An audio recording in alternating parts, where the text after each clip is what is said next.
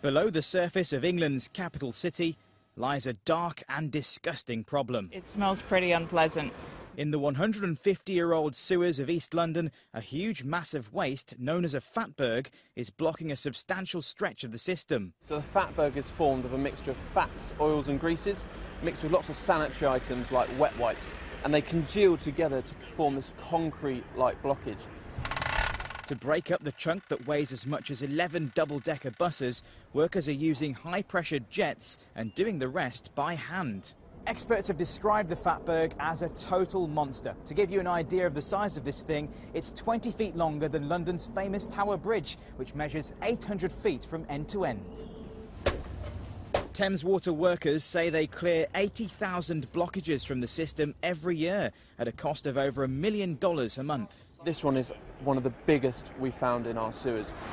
Now, the Museum of London wants to showcase part of it.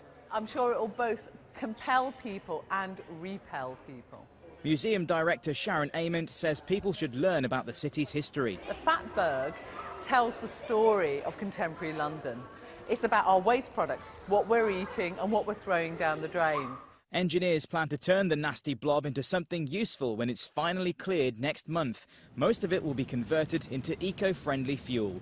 Gavin Ramjaun for CBS News, London. The Fat-Berg will be turned into 15,000 litres of biodiesel, which is about 4,000 gallons. I'm going with repel, not compel. They say that'll power 350 buses a day, but I wouldn't do it again, right?